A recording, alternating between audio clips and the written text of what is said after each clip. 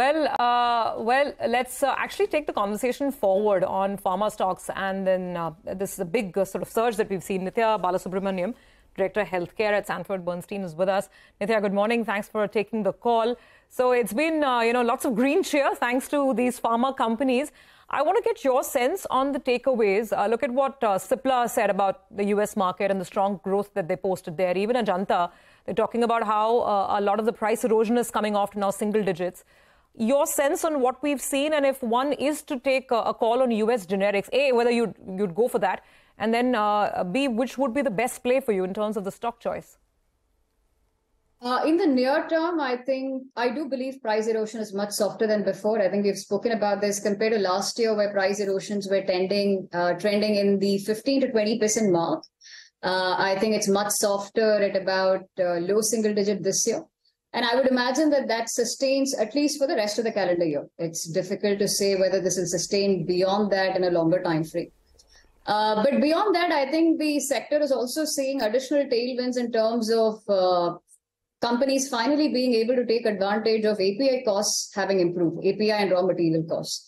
A lot of them are sitting on high price inventory. I think they've burned through that, and now they're enjoying the benefit of API costs having come off to pre-COVID levels.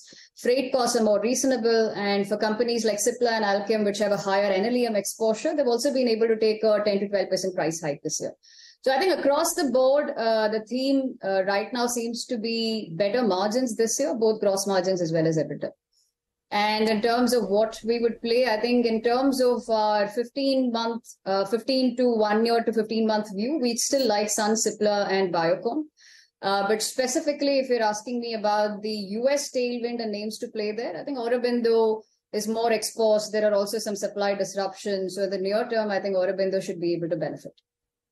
Hi, Nithya. Good morning. Nithya, in the top few stocks that you mentioned, Cipla featured. Yesterday, my colleague Nisha, she broke the story that finally there could be a stake sale that could be on the cards. Wanted your comments on that. We've heard it before, but it seems there's something brewing now. I think the promoters, Yusuf Hamid and Mustafa Hamid, are obviously in a place where they need to think about succession planning.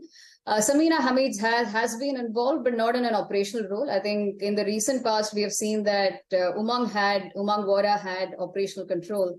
And I would imagine going forward, they want to continue to have a professional management in place. What's broken so far, I'm not privy to details, but based on what's in the press out there, it seems like they're trying to sell about a 25% stake out of the 34% that the promoters hold.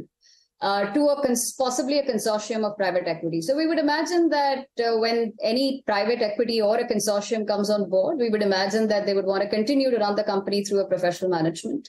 It's worked well for Cipla in the recent past. I don't see why it should be very different if a consortium of private equity were to take over. Okay, so operationally, you don't see any hiccups. I guess the market anyway gets excited if someone's going to come in and buy a large chunk of equity, open offer, all those kind of buzzing scenarios will start doing the rounds.